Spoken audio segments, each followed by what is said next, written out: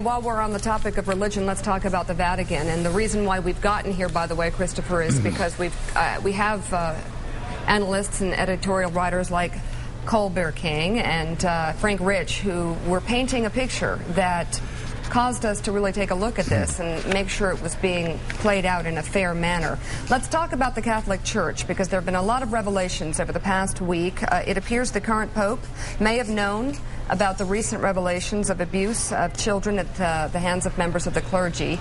And my question to you, especially since you've written about this and you say that justice is coming, you're not that much of a fan of a Catholic Church, do you think we need to be doing something in this country to address this? How do you think this is going to play out? Well, should we in this country, I mean, have you not read what's been happening in Wisconsin? Yes, I have. A school for children who can only use sign language. And 200 of them have their childhoods completely wrecked by this priest. And entreaties are addressed to the man who is now Pope, Cardinal Ratzinger, the man who was saying at the time that the only problem with the scandal was there was a press campaign against the church. The abuse was not the problem. The torture, the rape, only the revelation of it. Christopher, was the problem. Nothing happens except that he forgives the priest who asks for forgiveness before he dies. Let me ask you, this is a scandal. Well, let me ask you about this. It is a scandal. Let me ask you, if you spend enough time in courtrooms in this country, invariably you see people charged on the edges of a crime with being an accessory, either before or after the fact. And for several years I've been wondering, in the example of Cardinal Law from Boston, who now has a pretty terrific parish right outside the gates of the Vatican in Rome, why he and why should not the Pope be charged with being an accessory before or after the fact? Well, you take the wind out of my sails, Mike, as you have before. I mean, maybe you remember with our colleague and mutual friend Chris Matthews a few years ago, I raised this question: why isn't Cardinal Law being at least interviewed by the forces of law and order?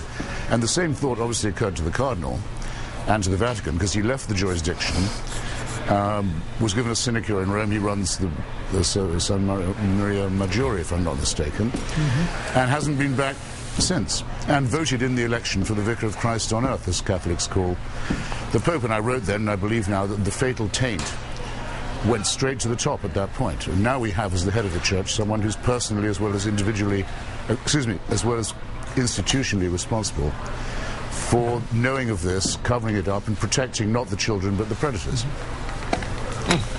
Is your sense, Christopher, that there's a fundamental belief inside of the Catholic Church that they are truly above the law, that rape and torture inside of the Catholic Church is fine as long as it stays inside of the church? Do they actually believe that, as far as you can tell?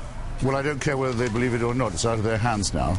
That we have to find there must somewhere be in this country a district attorney or a prosecutor who will stand up for the children first and will not do as so many civil authorities have and give the church a free pass. Every other country that's allowed that, Ireland, Australia, now Germany, has bitterly regretted it. And there's no way now of preventing this from going to where it's metastasized, that's to say to the head of the church himself, who's also, I might add, the head of a state. So there's a legal question under the International Criminal Court whether he can travel.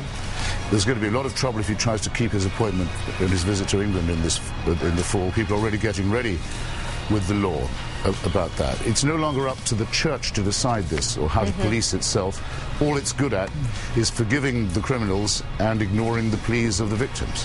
Christopher, enough of forgiveness. We need justice here. Christopher, when do we reach a breaking point? The Catholic Church has weathered so many of these storms. We hear these stories once every couple of years, and they seem somehow to go away again.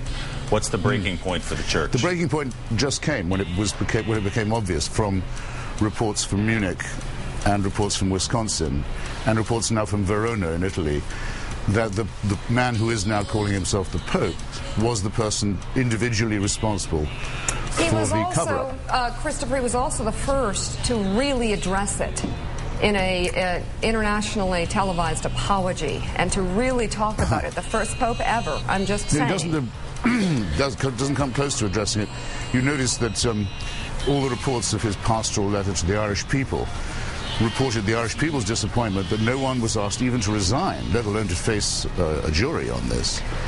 And they wanted, well, why does the Pope not ask for anyone to lose their job at least as a result of these atrocities? The answer is, if he does that, he's calling for his own impeachment. That's right. Because if there are legal consequences, or if you can lose your job for knowing this and covering it up, then he's the first in line for it. So it's not like the old slogans used to say, Vatican protects pedophiles. That was bad enough. All right, Christopher Hitchens. Or pederasts rather than pedophiles. It's now the Pope personally. So please, let's from now on act as if that's what the scandal is. Christopher Hitchens, thank you very much for being with us. Andrew Ross Sorkin, thank you as well. Thanks so much.